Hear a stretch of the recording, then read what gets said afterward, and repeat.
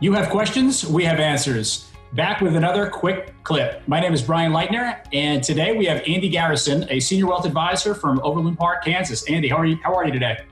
Hey, doing good, Brian. How about you? I'm great. Thanks for being here. Andy, we had a question come into the show recently, and the question was, I've lost money recently due to market volatility and so forth.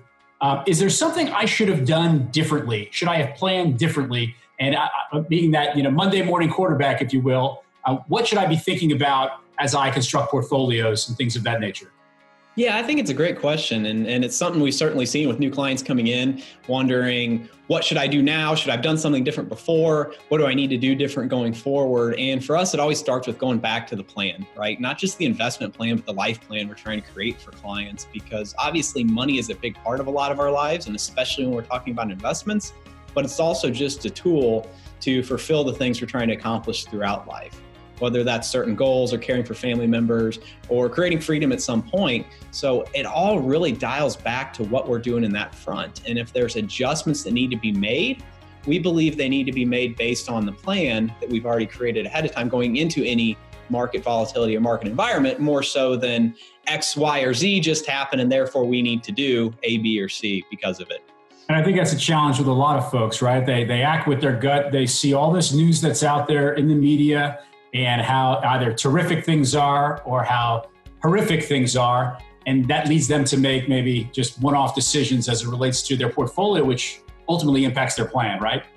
Yeah, it definitely does. It definitely does. I mean, I think we're human, right? At the end of the day, in the beginning of the day too, but we're definitely human. And when we think about what's going on, we start having these feelings inside and we see the news and we're feeling fearful about things. That's not always the best time to make a decision. The best time to make a decision is in the weeks, the months, the days, the years before that, and to have a plan so that you're making it well thought out from a thoughtful perspective as opposed to kind of a gut reaction. And I'm a big believer, and I think all of us at Mariner are, that those with a plan will always do better than those without a plan. And that's true in any area in life, not just your financial life. So whenever we build a financial plan for folks, we're recognizing these ups and downs are going to happen, right? And they're going to happen more frequently, and they're always going to be not the fact they happen isn't a surprise, but what causes them is almost always a surprise.